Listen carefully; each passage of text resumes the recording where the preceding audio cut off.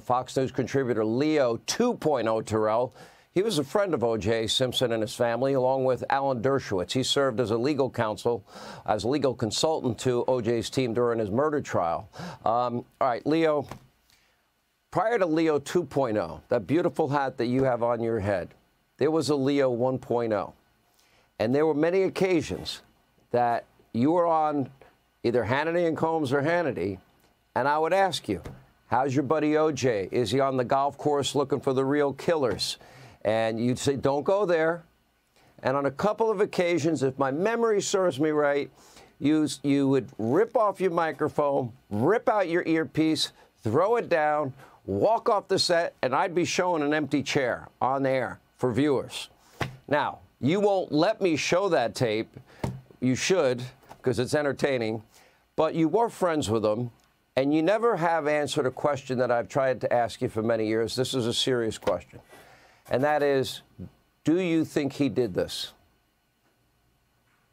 Well, first of all, Sean, you know, my friendship with you and my association with Fox News began with the OJ Simpson case. And it's been over almost 30 years. And I appreciate that and respect that. And we've had discussions about the Simpson case. But let me be very clear. And I was friends with the family. I knew the majority of the Dream Team. I happened to have the privilege to know Mr. Dershowitz as well.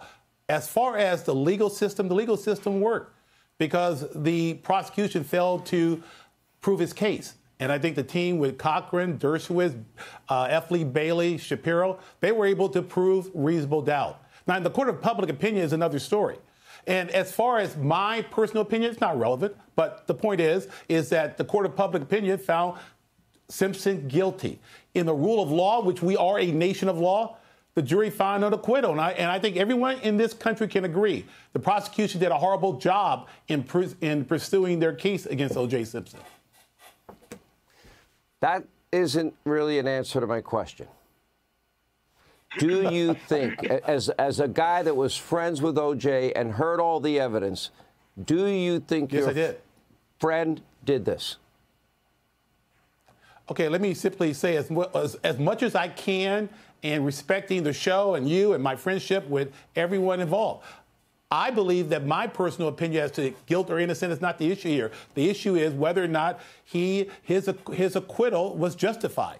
And I think you got Professor Dershowitz who will tell you it's justified. And when I was on your show, I argue that point. Court of public opinion is another story. And you had Stephen A. Smith talk about his opinion as a juror, probably in a court of public opinion. But the evidence was not proven by the prosecution. Blame Marcia Clark and Chris Darden. All right, let me get your take, Professor Dershowitz. And for the record, you know this, Professor. And I won't ask you because you were legally consulting on the case what you think in terms of guilt or innocence. I don't think that's a fair question unless you want to answer that or offer that. However, you had, you know, all of the blood, you had the shoes, you had everything.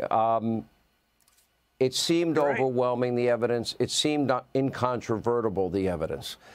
Certainly the glove helped OJ, but most Americans felt he was guilty.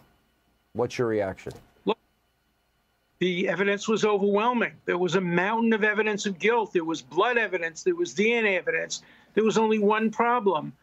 The LAPD framed what they believed was a guilty man by taking one sock, and pouring the blood of O.J. Simpson and the blood of the victim on the sock. The problem is that the man who did it, Officer Van Hatter, didn't realize that the blood he was pouring on the sock had a chemical in it called EDTA, which is not found in the human body, but found in test tubes. So we were able to prove conclusively that one piece of evidence, just the sock, had been tampered with by the government. And that created a reasonable doubt. And of course, Stephen A. is absolutely right. The LAPD was on trial. The predominantly black community and the jurors didn't trust the LAPD. And that's why it was so dangerous for Van Hatter to try to enhance the evidence by creating that bloody sock, because it played right into the prejudices, perhaps, of the jurors against the LAPD. Look, I want to send my sincerest condolences to the Goldman family, the Brown family. They've done a phenomenal job in standing up for their relatives. And if they had called me first, before the OJ team called me, I probably would have represented the Goldman or the Brown family. Lawyers defend people who need a defense.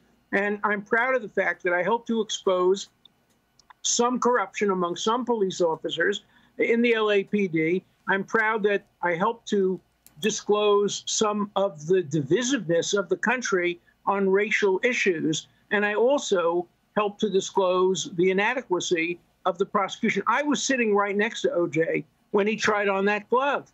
People don't realize that under the law of California, Darden could have had him put on the glove outside the jury to see whether it fit first before making the fatal mistake.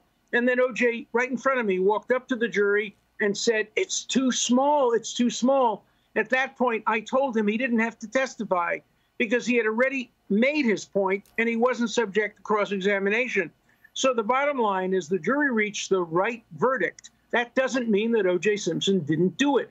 The jury's job is to determine, based on admissible, fair, correct evidence, whether a reasonable doubt existed.